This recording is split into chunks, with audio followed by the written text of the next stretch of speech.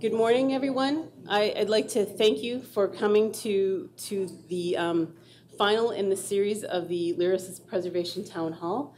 As you can see by the slide, this isn't the pithiest title ever, but I think it explains what we're doing today. So welcome to how practicing professionals can get hands-on experience in digital curation.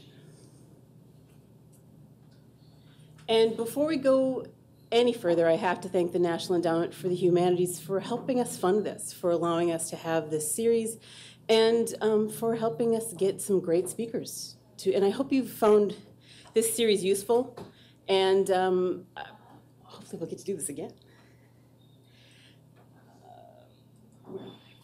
Sorry, didn't get my technology together here. For those of you online, to participate in the chat, you need to go to the Today's Meet website. This was the link that was on the opening screen for you. If you didn't follow that link to the chat, please feel free to do so now. And we will pop this screen up again with this URL a few times, but go ahead and, so it's todaysmeet.com/lyrasis. Oh, and I also wanted to thank Georgia Tech for helping us do this, and for all the tech people that you guys can't see, that I actually can't see either because they're in a different room, for helping us make this happen. I really appreciate the opportunity for us to be here. So let's get started. As practicing professionals, it can be difficult to obtain the education and experience needed to advance skills and your career opportunities. In reading and discussion of acquiring, curating, and managing digital collections and digital content can only go so far. We really need to get to experiment with tools and workflows and just see how other people are doing things. Learning theories provide a great base, but we really need hands-on experience. That's what comes next, and sometimes this is difficult to get. Graduate school programs and can offer internships, but where do you go when you're a working professional, when you've already got a job to do and no more time to go back to school? Where can we gain that experience and try out new tools? For some, there is the possibility of a focused residency, stepping away from your workplace and immersing yourself in digital curation projects in an active library, museum, or archives. But for many, stepping away from a job and home is not an option. So what opportunities might be available? What kind of training best fits your situation? We have three wonderful speakers today who are going to talk about the realm of that spectrum of different possibilities and possible opportunities to participate. And I realize now that did I even introduce myself? I'm Alex Bentrud. I'm with LYRASIS. I'm the Preservation Services librarian there, so I will be moderating today and helping the speakers along the way, if I can.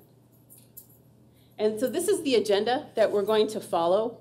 I don't know that we're going to make it all the way to 12:30, but we won't go past that point. After each speaker, we'll have the opportunity for a Q&A. So as I said, we will have someone moderating the text chat at the whole time. We also have someone in the room who will help us with the questions in person. So feel free, those of you online, to put those questions forward. As you can see from this agenda, we're going to take a break not halfway through, but nearly halfway through. And so I know for those of you participating on the web, that might seem a little odd, but that's your opportunity to get up and walk around too. Get up from behind that computer. Go look at the sky. Go stand outside for a minute. And then we'll resume. We'll have one speaker after that. And then our three speakers will participate in a panel. And again, we'll take questions from the room, questions from the virtual room, and really do, as we go through this morning, come up with some questions, or just if you have ideas, suggestions, thoughts. That's what the panel discussion is all about. Whoops, there we go.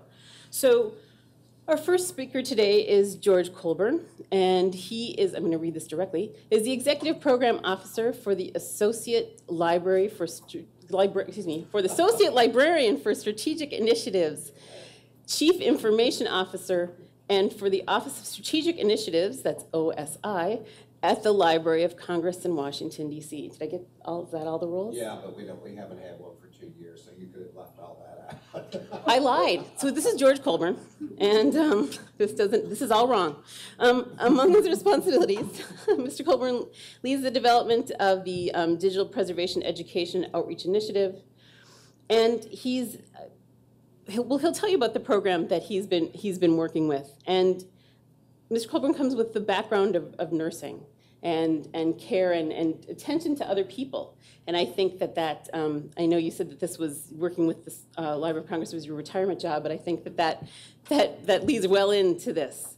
So without any more of me getting the wrong information, let's have George Colburn come on up.